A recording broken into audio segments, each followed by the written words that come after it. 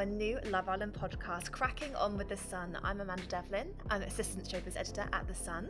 And I'm Felicity Cross, Deputy TV Editor. And I am the granny to Amanda's glam. It's giving grandma chic today. Oh, it's gorgeous grandma chic. I feel particularly gran, given that today is the day that... we're starting to see the Islanders in all of their gorgeous bikinis with their buff bodies, and I'm here in peak traitors knitwear. So anyway. Well, we're here because we're talking about the Love Island lineup that we now know, because it's about to kick off. I'm so excited for this series, Love Island All Stars. So we're looking at, across all of these series, that are favourites, put them together in a villa and see what happens. And I think, to be honest, that's what's kind of exciting about the whole thing. What will kick off? There must be so much drama between all of these people.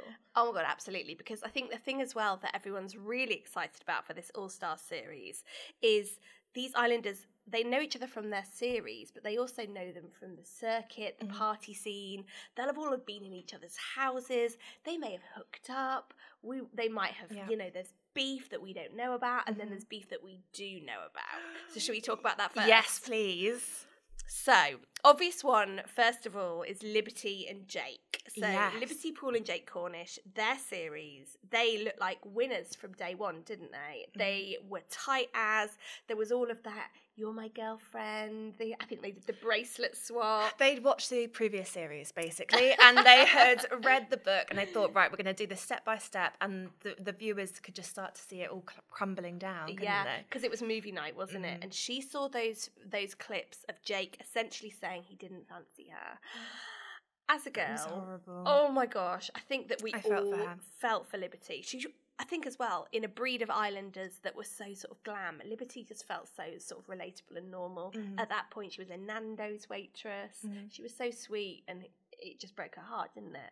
But she had that amazing like self-love moment of like choosing herself and going, no, I'm not putting up with this. And they left the series early because she said, I'm not faking this. And that was a real sort of girl power moment of that series. And that's the moment I do actually remember from that series. To me, it wasn't like one of the best, but there's 4 Islanders from that series that are in All Stars. But because of their connection between each other, it's all going to kick off, we think, because how will Jake and Liberty get on? Will there be feelings there? Because maybe time's passed, Jake's grown up a little bit. He's realised the error of his ways. I mean, he got quite a bad reception when he came out of the villa, didn't he? Definitely. He was accused of gaslighting Liberty and really went quiet. He went back to his day job, hasn't done very much since, and suddenly he's back in, thrusting himself back into the limelight. And the thing is as well, neither of them know that each other are going into that villa. So we revealed this exclusively earlier this week. Obviously, the Islanders don't know the rest of the cast, even though we've rumoured them, obviously, in The Sun. They don't know for sure that they're going to be in there. So, I mean, we all know that feeling of bumping into our ex at a party, having to do that every day in a bikini. No, thank you very much. But do you think it might, something might happen between them? Do you think... You think they might get back together? Well, I'm just saying, unless it's either going to go one way or the other, it's going to be hate each other, they can't stand each other, they're not speaking. But I do think in that kind of proximity, when you're sort of faced, you have to get on, don't you? Really? I mean, you have to be in a couple to stay. Have to, exactly. And I think that maybe they'll suddenly forgive and forget. Oh my God, you're such a cynic. Other ones, of course, from that same series is Kaz and Toby. Yes. They were obviously coupled up at the beginning of the series as well. So, they might, as you say, forget what went on and conveniently get back together as well. Well, that's what's really interesting about this, because there's a lot of couples there that there's history, and it is romantic. Does that mean that the sparks fly again? Or are they just a bit more savvy because it's their second time round? So they're going into the villa knowing what the public want and knowing what to do to sort of stay in the competition longer. Defo. What's your kind of thoughts on that? So I don't know whether you saw Perfect Match on Netflix. perfect match. No, I don't think so. So basically, Netflix, a little bit like this, they brought together their biggest names from all of their dating shows. From Too Hot to Handle, Love is Blind, some people from Selling Sunset, and they put them all in a villa in Panama. Mm-hmm. And initially I thought, oh God, this is so contrived. They know what they're doing. They know how to play the game. But because they knew how to play the game, it just created excellent TV. Yeah. And same thing, they fell into those old relationships because they knew that they could, and it just meant that the drama was just absolutely top notch, and that's what I'm hoping for from this. Yeah, we're not getting wholesome people falling in love for the first time. We're getting probably quite a produced piece of TV, because these people will be producing themselves. They know what viewers want. But I think that means that it's going to be amazing. Actually better. Do you remember how with Ekin-Su, everyone said, oh, she's too good, she knows what she's doing. Mm-hmm. But that's why she was one of the best Islanders ever, because totally. she gave good telly, yeah. which is what do we actually really care about these people being genuinely in love, or do we care about really good telly every single night? I think that's what was sort of starting to irritate viewers, was the fact that you had very, very young Islanders go in there, you know, maybe 19, 20, 21, and they're talking about heartbreak and that they're never going to love again, they're never going to find anyone. And they're being, you know, that you're following them on this journey as if they're going to be with that person forever. And the likelihood is, after all these series, we know there's a very few amount of couples who survive. Whereas now we're sort of going into this in a different mindset. And so you're totally right. I think we just accept that this is going to be brilliant TV, brilliant stuff, definitely. And I'm just so excited for it. Do you know one thing I'm really excited about? So we've got some real old hands in the mix. We've got Georgia Harrison, Georgia Steele, Liberty, alongside Messy Mitch Taylor from this summer series, who really thought he was the big dog in town, and I think it's going to be epically cringe watching him try and pull one of these girls who are incredibly attractive, know what they're doing, and he's going to go in there trying to be Mr. Catchphrase, and I just can't wait. He got into so much trouble when he came out the villa. Basically, he got a bit too big for his boots. Definitely. Got carried away, and I kind of understand it. It was all new to him, and he came in, and apparently was sort of saying, don't you know who I am? And doing all of these kind of cringy things that maybe these younger influencers end up doing. But for him to go from that and then get this reality check of being in with the people who've actually made multi-million pounds from this TV show, where he isn't getting much work. And then just to also talk about Hannah Elizabeth. So she's from series 1. Yeah. And there's lots of people who watch Love Island and are massive fans now, but they didn't watch it back in the day. They maybe too young. Hannah's now 33, which I think is great to have someone who's a little bit older. I mean, not old, but she's a little bit older than being the normal 21-year-olds that we see. And that gives her maybe a different sort of perspective. She's got children. It will be interesting to see what she brings to the villa. Definitely. And I mean, she was amazing even back in the day. Yeah. If you guys haven't watched series 1, you really should, because they, spoiler alert, got engaged. These commitment ceremonies at the end. Spoiler alert, it didn't work out. Spoiler alert. It didn't work out. But they really took things to the next level in series 1. Yeah. Excellent stuff. And I completely agree. She's bringing in a completely different perspective to it. And I think that it'll be really interesting for people to see. Also series 1, Louis Morrison. Yeah. Who? Yes, absolutely. My sort of Can first I say who? thought was someone, when you think about, I mean, to me, series 2 is my absolute favourite, sort of all-time iconic series. But 1 was very good. It's really near to that. But he's not one of the big names that I think about when I look back at that series. So I was surprised to see him on there. What do you think this is all about? Why is he on this? I mean, for me, there's a clear divide between these Islanders. There's the winners and then there's the losers. And for me, he is, in the loser camp. He would have got that call. He's filler, not killer.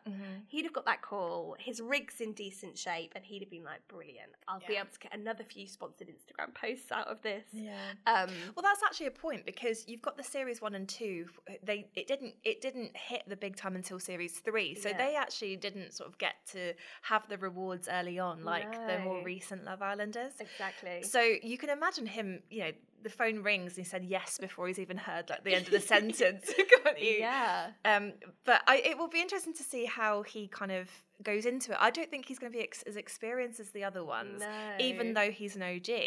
What I think will be funny is, sometimes, for example, on I'm a Celebrity, where the really famous people are just like, hi, and expect people to know who they are. Yeah. I want to know who's going to be introducing themselves and who will feel the need to be like, God. hi, I don't know if you know who I am. I can't bear that. That makes me feel... even on I'm a Celebrity, I find that so cringy, that moment where they introduce each other. Yeah. And you can see it's usually the younger ones who are a little bit more like, oh, yeah, I'm this... And you're just thinking... bargain hunt, like, how... too. And it will be... that would be such a brilliant moment. Yeah. I wonder who will be the one who does that. I'm thinking Louis, you're right. Well, he'll have to. No offence, Louis. Yes. Sorry about maybe that. He has to wear a name tag or something. Pinned on his little shorts. But that said, obviously, we know that Love Island has bombshells. Mm-hmm. And from the rumours that we've heard so far, there are some epic people coming up as bombshells. Yeah. So I don't think we should immediately write off these losers, as I've so cruelly labelled them. Mm-hmm. But it is hard to see them stood alongside the likes of, like Georgia Harrison. Her life since being on Love Island has been incredible. Obviously, she's now an incredibly brave revenge porn campaigner after everything that happened with Stephen Bear. You've got Chris Taylor, my personal favourite, Sam and Chris. Have you got a Chris Taylor crush? Oh my God, such a Chris Taylor crush. Do you know why? It's because he was the first probably ever that it felt like he was there for his personality as opposed to the muscles. Yeah. And it was he didn't really have any muscles. He was quite tall and skinny, but really attractive. He's a nice looking boy. And he came in quite late, and it felt like they didn't make the most out of him. So I think it's amazing that he's back, especially because let's not forget this summer he was in Barbie. He was cast by Margot Robbie in Barbie. Yeah. So if anyone's going to have an ego, maybe it should be him out of the group. Yeah. Hi, I'm Chris Taylor from Barbie. You know what I mean? So he's rubbing shoulders with the likes of Messy Mitch. I just think those kind of dynamics are going to be interesting. Mm-hmm. I mean, even in their promo pics, I don't know if you've pored over them like I have, but Georgia Steele, I'm Loyal, she's there in YSL heels. And then you've got others who are there probably in some like Pretty Little Thing or something. But I just think it'll be really interesting to see, not just compared to when we first met them, how they've changed and grown, but also how fame has affected them. And as we've already hinted, the beef that has gone on in the past. And I really hope they're going to bring that to the table. I want that night in the box at Soho, you called me a beep, and then this happened, and I really hope we get that. Yeah, I think we will, but I'm not sure if the original lineup are the ones that's going to be the worst.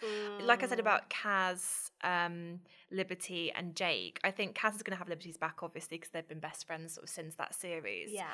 But do you think that Jake and Liberty are really going to go at it and be angry at each other and shout and scream? I can't see it.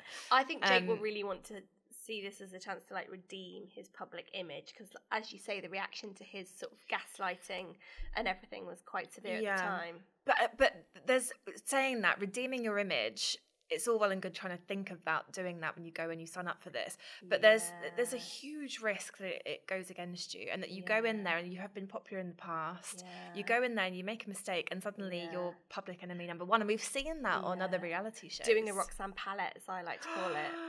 That must be one of the worst ever. You're right though, again, it feels like there's probably more pressure on their shoulders this time, in that, if they do want to go in and redeem themselves or try and get their career back on track or boost their finances, that's a different kind of pressure, isn't it? And that's why it'll be more cutthroat, because they want to stay in for as long as possible, because this is a series that you could be easily forgotten. If you go out early on, by the time you get to the final, you'll be like, oh, who's that? That's a long time ago. So it will be more important for them to stay, the more money they get out of it. In the end, it kind of comes down to that. If we're being cynical. Let's do our predictions, just based on the opening lineup. Yes. Who do you think's going to couple up and win? I don't see it from this original, but then obviously the Love Island trend is that it's the couple in the who meet and the couple up in the first. I mean, I know this is a bit unlikely because there's there's a big age gap and they seem quite different. But I have a feeling about Hannah and Mitch. Oh. I think Hannah will find Mitch really amusing, and I think that she'll be flattered by the attention. I think he's a massive flirt. He likes to have fun, and I think she'll enjoy that. And I think she'll maybe be looking around and seeing like who's actually here for me. You know, so maybe you don't think she's there for a baby daddy. She's She's there for a fling. But don't you think that Mitch is one of those guys who would just promise that he'd be your baby daddy on the first date? Yeah. I really think that he would be up for it, and he would just say, yeah, I'm going to give you the world. And I think she would probably kind of fall for it. I don't know. I get that impression. Nice. Do you know who I think? Tell me. Georgia Harrison. Yeah. And Sam and Chris Taylor. I call him Sam and Chris. But she do you remember must Sam and know Dive? him. Yes. So I think they know each other from like Sheesh Chigwell. Because they're both Essexy, aren't they? Yeah. But I'm just thinking, if they haven't hit it off, then what's going to be the difference? But maybe in the they villa? have. Ooh, maybe that's going to be the juice that maybe comes it was out when of she it. was with Stephen that they first met. Yeah. And I think they've both got kind of bants. They're both a bit sassy.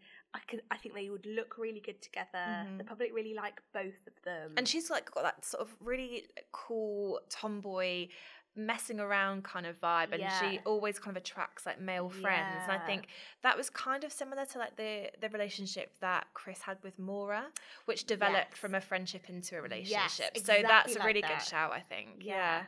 And I think that Georgia and Maura, you know, quite similar body types, like you say, quite tomboy-y. So I think that could work really well. So that's my prediction. Any thoughts on people having arguments? Who's going to be the first to get into a big row? The one that I don't know if this is unfair, but the one that popped out at me was Anton, just because he took on Molly May randomly at the reunion, and it was so out of the blue. Do you remember that at the sort of spin-off show? And it was just, we hadn't seen that there was really a problem, and then suddenly he'd unfollowed her on Instagram. They had this big Barney across the studio, and you'll be like, oh, where's that come from? So I think he's obviously got like a little bit, he likes to have a bit of trouble, maybe a bit of row. Yes. Yeah. I just can't he was the one whose mum shaved his bum, wasn't he? Oh, thanks for reminding me of that. Thanks. Yeah, I know. We're going to try and keep it classy on the podcast, but also that you can't steer away from those kind of facts, can you? I think that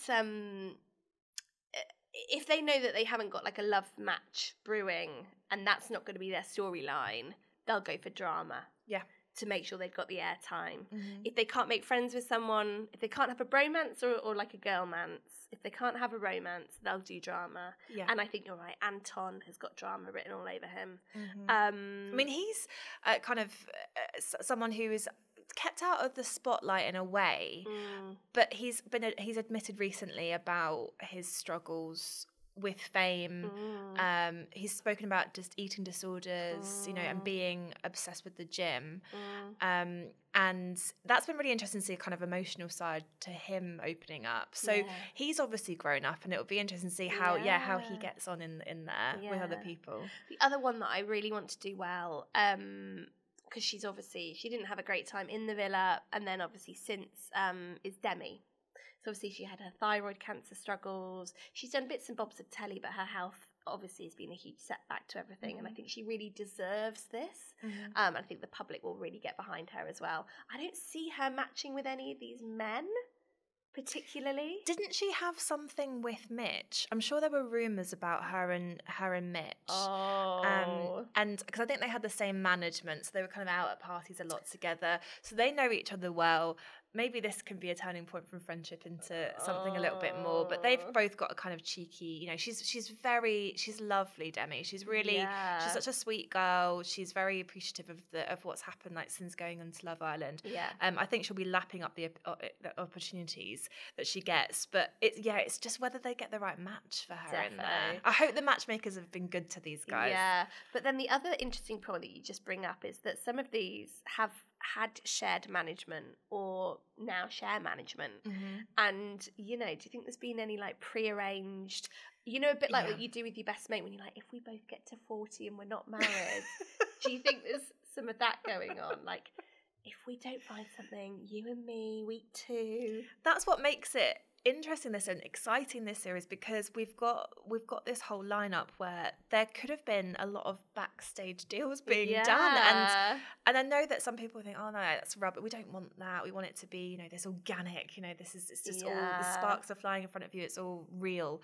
But actually it does make it sort of more dramatic, the fact that they've had these, they could have Demi and Mitch said, right, we're not going to work on the outside, but in the villa, why don't we team up? And it makes them a stronger power couple, because if they are presenting strong to the public and to their other islanders, it means that they're going to get further on in the show. Oh, I just feel so torn about it, because like as an unashamed fan of the show, you want to believe it and things, but then equally, I mean, as we've said, it's all about it being a great programme, isn't it? Yeah. Which I think it promises to be. Absolutely. I'm so excited to find out the bombshells coming up. Are there any names that spring out at you of who you'd like to see in there?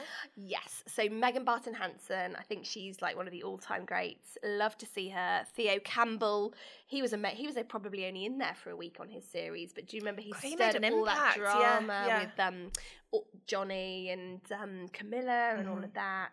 So yeah, I'd love to see them. I'm going for Faye Winter. I think she will be great. She'll go in there.